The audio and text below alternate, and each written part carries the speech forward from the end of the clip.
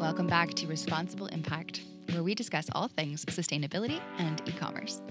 We're a production of MagicLinks, a company who connects brands and influencers in e-commerce.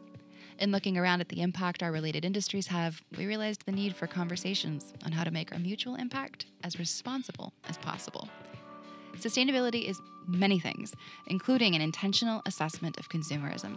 Influencers are naturally a part of this, both because they're consumers themselves and because they make recommendations on their channels. In this episode, I spoke with two micro-influencers about the way that they've moved towards sustainability and more deliberate, conscious consumerism. Kyla is a very thoughtful young Canadian with a makeup-focused channel, and her perspective was upended by an Indigenous Studies class. Meanwhile, Gentleman Within's Khoi Nguyen has found that his guidance on men's fashion fills a much-needed role in educating and empowering followers. He cleverly breaks down how holding out for quality goods and thinking about cost per wear can make a huge difference in our consumption. All told, though, my favorite part is how wholesome they both are in emphasizing learning and growing as you go.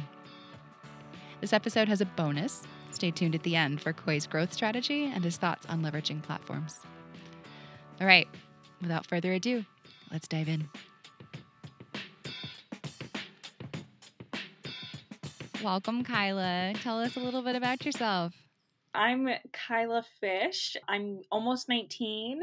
I am a YouTuber. I'm in school to go for real estate right now. I've been doing YouTube for a long time now, but I started this channel that I'm doing last year, and it was kind of just like an offhand thing. Like, it was summer, and I was like, just wanted to kind of go for it.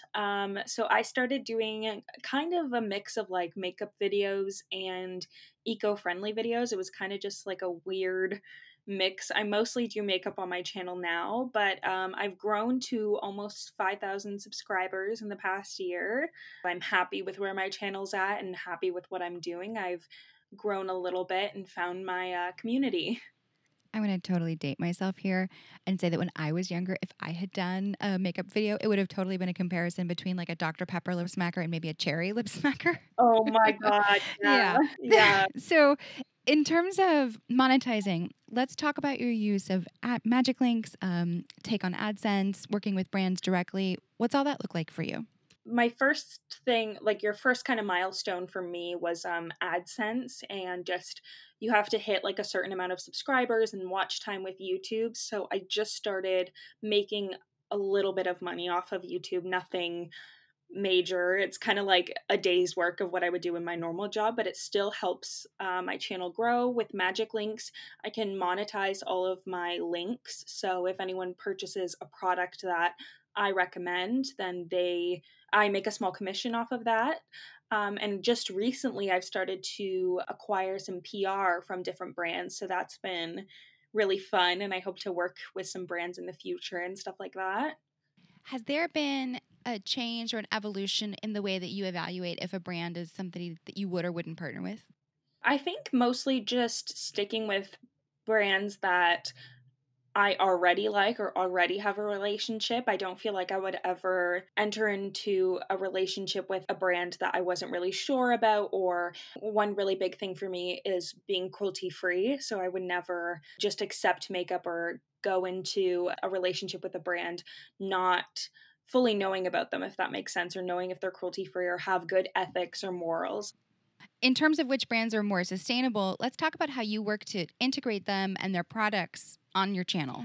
Yeah, so I think a whole thing with makeup is that the industry isn't really sustainable, and I think it's something that I still really want to work on. So, one thing that I promote on my channel all the time is to use what you have. Like, never go out and buy something because someone else recommended it or because you feel you need it, or if you have that same item in your collection already. One thing I like to promote is just using up your products, but also the end of the product's life and how to recycle it and how to properly like dispose of it. So just not bringing too much into your life that you can't handle and you'll have to throw out eventually, and also just making sure that you're disposing of everything that you bring into your life properly. But I think it is something that I still want to work on, and I know there are a lot of brands out there that are promoting like zero waste makeup products and reusable packaging and refillable packaging. So it's something that I definitely want to grow a little bit more on. on and educate myself a little bit more on.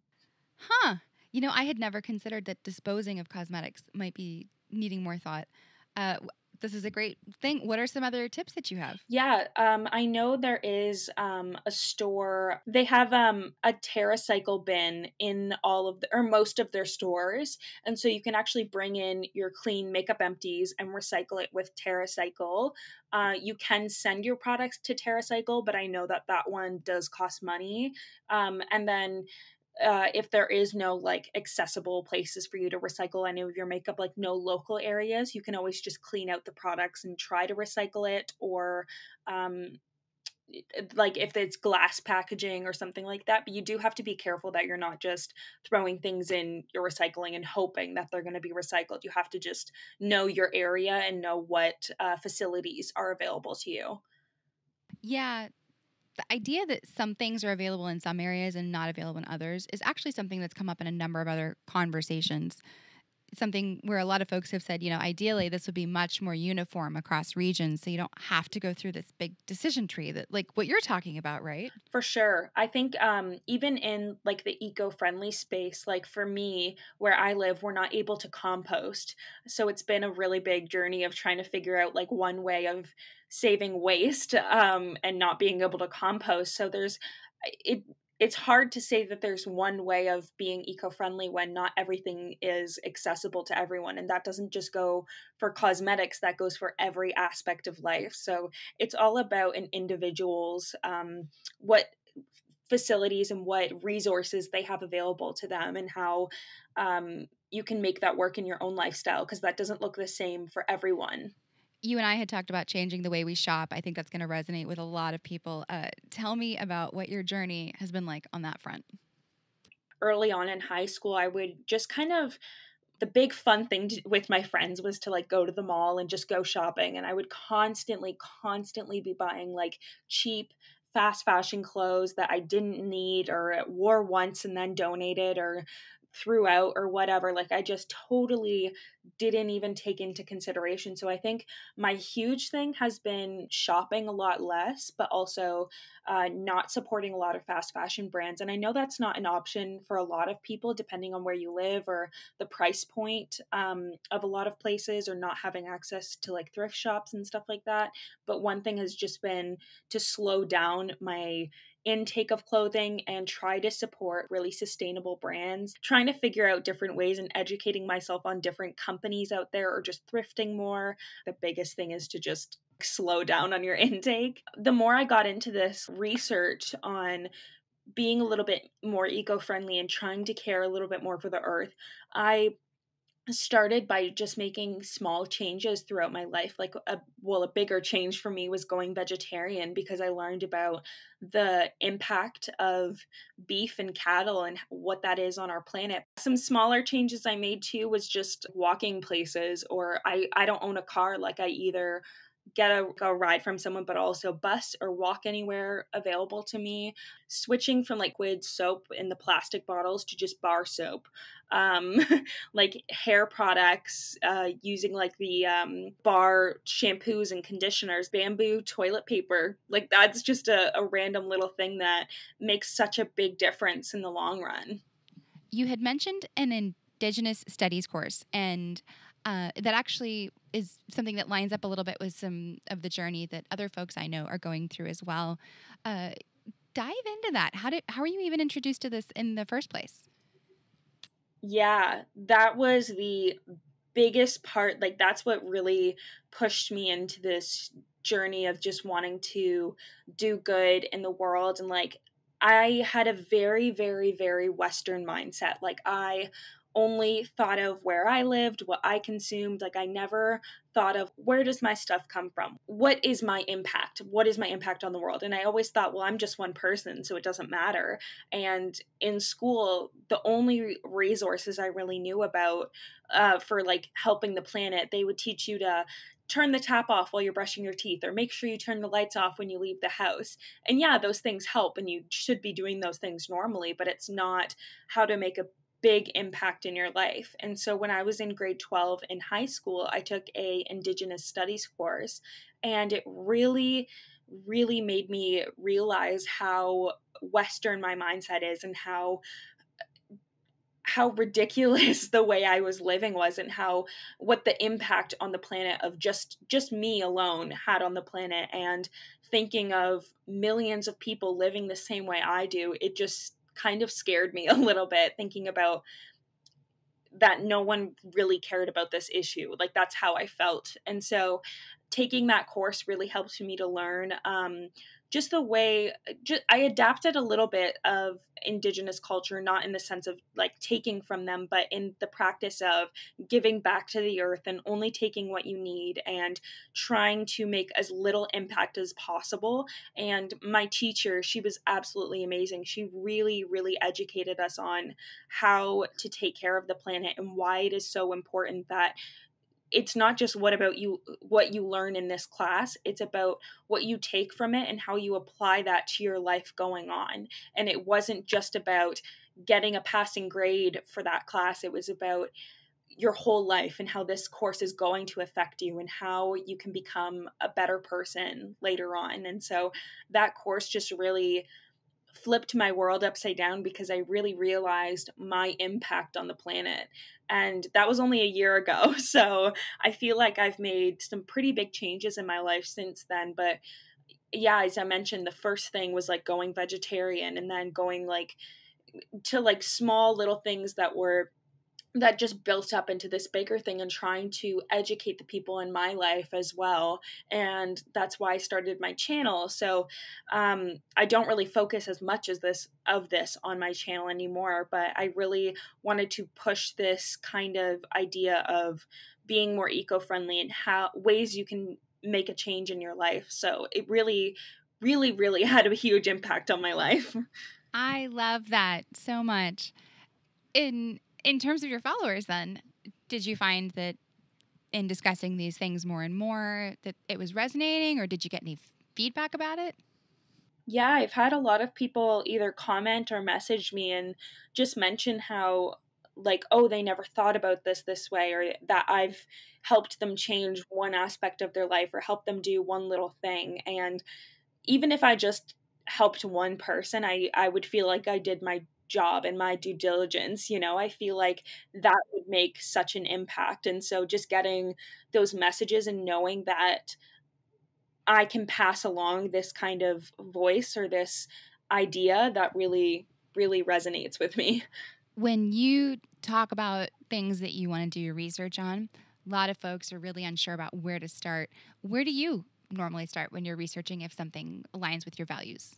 I think it's hard to know, because there are so many resources out there, and it's hard to know just where to start, or how to take in all the information. So usually I like to find like a couple different like sources that I really trust, and like that really I feel that relate to me a lot. And so for some things I'll find like different YouTubers or different blogs that really help me out. And even then, like, you have to take in as much information as possible and then reflect on your own life. Like, that's the biggest advice that I would give, is just to understand all of the information and sources you have out there, and then go, okay, how does that impact me? How does that help me?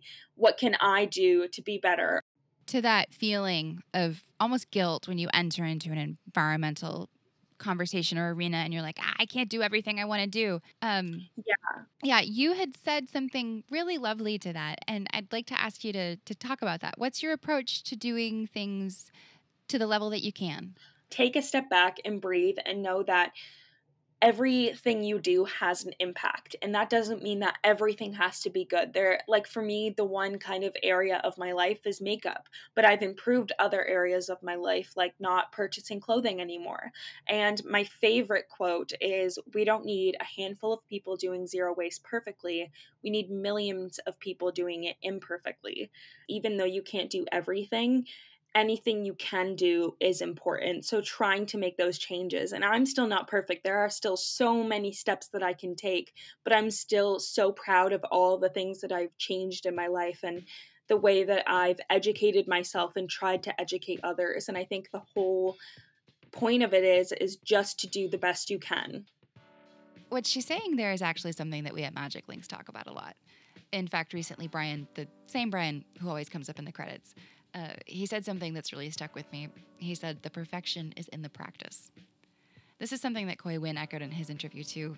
He discussed how a friend lovingly pushed him to take the final steps and launch his site, imperfect, in air quotes, though it may have felt to him at the time, and how it took trial and error to dial in his personal style. It's all better coming from him, though. So here we go. Khoi's interview starts with me asking him to introduce himself. So, my name is Khoi, and I run Gentleman Within. It's an online resource dedicated to helping regular guys just level up their style and live with more confidence through practical style tips, advice, and inspiration. Gentleman Within, it started as mainly a side hustle while I was still working my day job in advertising. And I always had an interest in fashion and dressing well. And I read a lot of blogs and watched YouTube videos of a lot of the now big players in my space, many of whom I've became friends with over time. I saw what they were doing and I figured that I could do the same thing. On top of that, I also had my friends, they would always ask me for advice all the time on, you know, what to wear, what outfits to wear for like a date coming up, or what's appropriate attire for an interview, things like that, basic questions that most normal guys would have. And so figured that I would just start writing articles to answer their questions so that I can, perhaps answer more questions for millions of other guys potentially that have the same question around the world. And so that's kind of how it started. It was, born out of passion for the fashion, and I also wanted to actually make a business out of it. And so in the beginning, I'd come home from my day job and then, be like from 9 to 2 a.m. it'd be my second shift. And that was like creating content for the blog, and fell in love with it. And, here I am. I'm very impressed with how flexible your sleep needs are, because I don't think I could do that. In terms of a sustainable approach to a wardrobe, I know that you've kind of focused on things like cost per wear or capsule wardrobes. A lot of people don't recognize necessarily off the bat that sustainability isn't just that something is made in a sustainable way. A lot of times it's what you do with it while you have it. Take us on a quick tour of like how you perceive sustainability in your wardrobe and in what you advise. Absolutely. Today in men's fashion, particularly, I'm seeing like a trend towards brands that have more of an emphasis on sustainability, particularly in their marketing. And so I really think it's great that brands are actively pursuing it and trying to be more transparent, things like that. And I'm completely on board with um, big direct to consumer brands. They're putting more emphasis on clothing made with recycled materials. All that's fantastic. But yeah, it does go beyond things like that. For example, brands offering fair wages or having positive culture that's all inclusive, things like that. That being said, going beyond the trend, these are some actionable things that I think guys can do to practice sustainability when it comes to fashion. First, a wardrobe audit. Probably the most important thing that you can do in building a sustainable wardrobe is take inventory of all the things that you have in your closet. I know it's not the most exciting thing, but it's a good idea to lay it all out so that you can see it and keep the things that you absolutely love, or figure out like what are the gaps in your wardrobe that you need to fill. It's really all about being intentional with what makes it into your closet. In the past, I would go to the mall and make impulse purchases. I would buy things for my wardrobe that at the time I was like, oh, this is awesome. I really like it. But when I came home, it wasn't really something that I would wear that often. Yeah, we've all done that. Don't worry. Yeah, I used to do that all the time, and I'm becoming a lot more intentional. Or over the years, I've become a lot more intentional with the pieces that I do buy, knowing the items that I wear all the time. Does being intentional about what you buy come from having sort of a checklist of what constitutes a well-rounded wardrobe altogether? Like, are you looking to fill holes in a wardrobe or build out components of it? Or when you say intentional, is it that you're like, I really like this piece, I'll make it work? I think both. And so, definitely, if you really love a certain piece, then go ahead and buy it. Like, if it's like a kind of like a statement piece, right? If it's going to be like a cool, trendy jacket, like bomber jacket with a cool design on the back, it's not necessarily the most versatile, timeless piece, but it's really cool, fashionable, something that can kind of help you stand out. And so I always say to experiment with pieces that you feel are a little bit out of your comfort zone, but then focus on items in the world of classic menswear as well. And so this is where it's like focusing more on the timeless styles as opposed to trends. So it's kind of like a dissonance there, but I always think classic menswear is never going to go out of style. Yeah. And those consist of hallmarks of quality clothing. They're versatile and they're going to be in it for the long haul.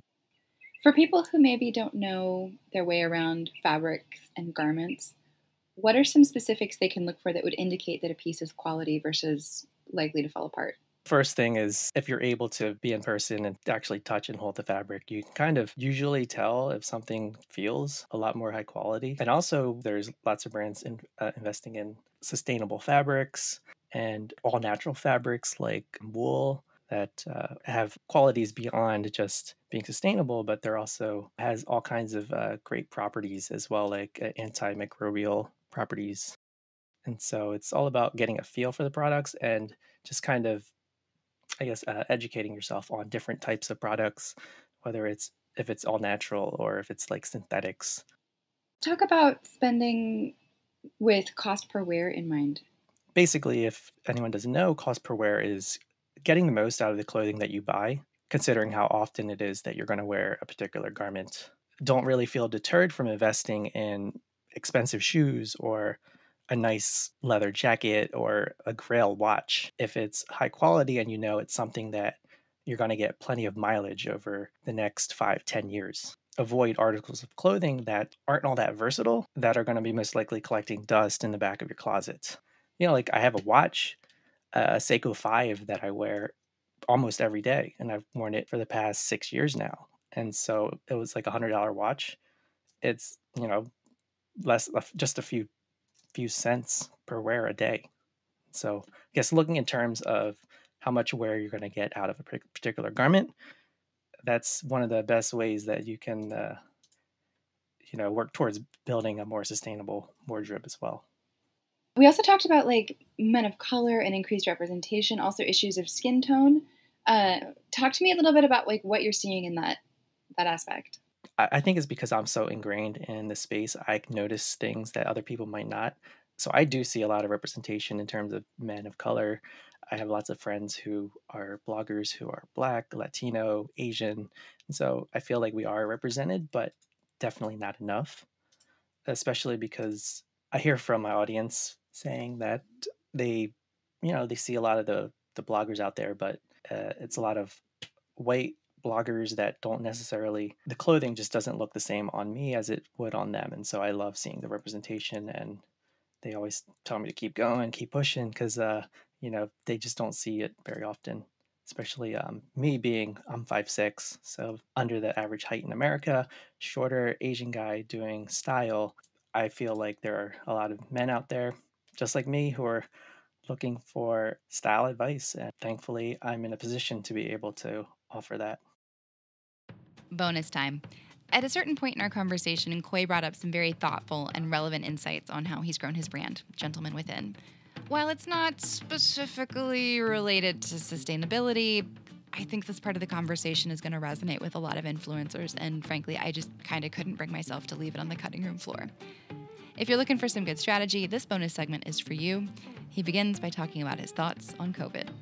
There was just so much uncertainty when it happened. I was like, oh man, this is not looking good. Like brands were filing for bankruptcy, J. Crew, and big brands, and I was just like I'm affiliates with a lot of these big brands as well, and so it was like ad rates plummeted, so brands are cutting back on their marketing budgets. So it was a tough time for a couple of months, and it's luckily over the past few months a lot of people have gotten their stimulus checks, so they're spending again. So things have kind of rebounded, but it's still very uncertain times. Content consumption is like off the charts. So there's definitely an opportunity there, even though some industries are being affected more than others. Like I'd say style and fashion is kind of middle ground. Like travel was hit really hard. Us, we're just kind of in the middle. People are still buying clothes, but changing to more athleisure wear as opposed to like wearing suits. No one's really wearing suits anymore. but that was kind of a trend that's already been happening. I just feel like it's speeding it up now. That's why lots of brands are releasing more athleisure lines. The ones who are going to be rewarded are those who are looking beyond being just an influencer and instead thinking of themselves as a media company.